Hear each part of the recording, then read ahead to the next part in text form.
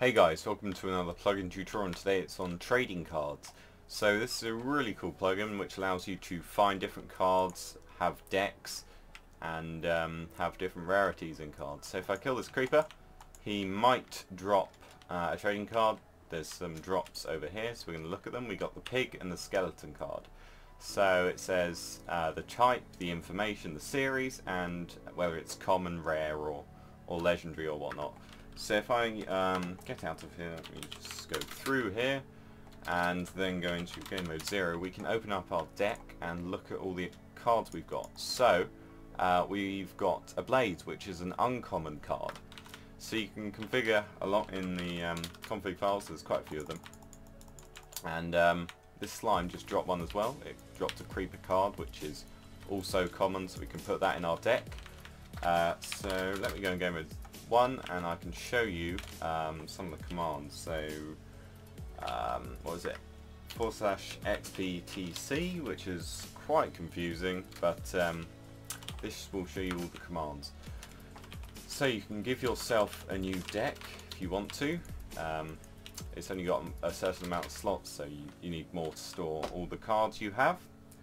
You can toggle the cards on and off on your server, so cards are now disabled, like that.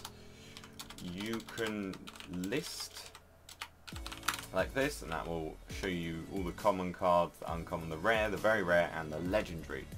So shulker, I wonder what that is. I've never heard of that before. Yeah, interesting.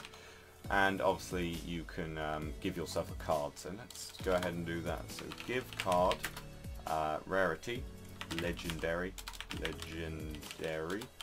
and the name shulker. There we go. So we've given ourselves a shulker card. So yeah, that's pretty cool. And obviously you can give a shiny card as well, random card, a booster pack, or a giveaway. So let's do the giveaway, which is a really nice feature. Maybe you could set that to happen every day or something. So giveaway rarity, it's going to be legendary again. Let's check out some of these, and we got the wither. So I am recording with Shadowplay, so if I go into the folder, you can see there are 4 files. So the messages, pretty straightforward. You probably don't want to mess with this. The decks, you shouldn't touch this unless you know what you're doing, as it says here. So don't touch this, that just saves data about people's decks. The config and the cards are what you can edit.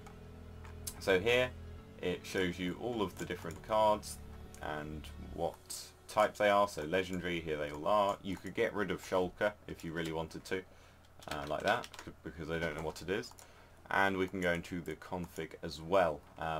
Now this is where you can set the different colours. I would actually set legendary as gold. That makes a little more sense. And rare, probably red. I don't know. I don't really agree with these colours, to be honest. Rare, maybe a lighter red, and uncommon, yeah, they're fine.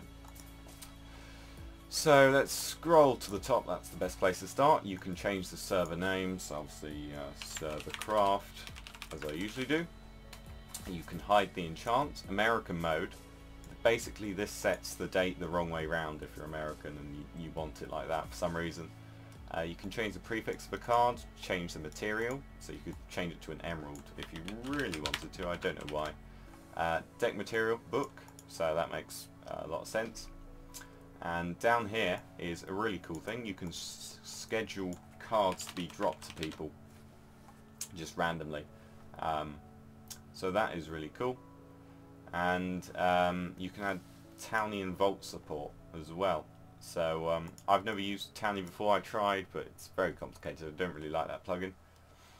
Booster packs, here you can edit the price, number of special and normal cards, so you can customize this however much you want.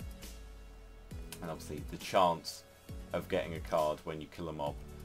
So obviously the chance of getting a drop when you kill a hostile mob, such as a skeleton or creeper, is 20%. So I killed 3 hostile mobs and got 2 cards, which is really lucky. But when I went on a killing spree killing sheep, I did not receive any. So yeah, that's really interesting.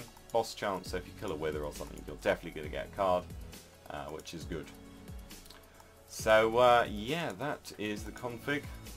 This is a really interesting plugin for your server. People could go ahead and trade their cards and get the full collection. So yeah, that'd be really fun. So you can download this plugin for free on Spigot. Yes, it is Spigot. So subscribe, like, comment, and I will see you when I get back from Insomnia I-55, if some of you know what that is. So yes, I shall return.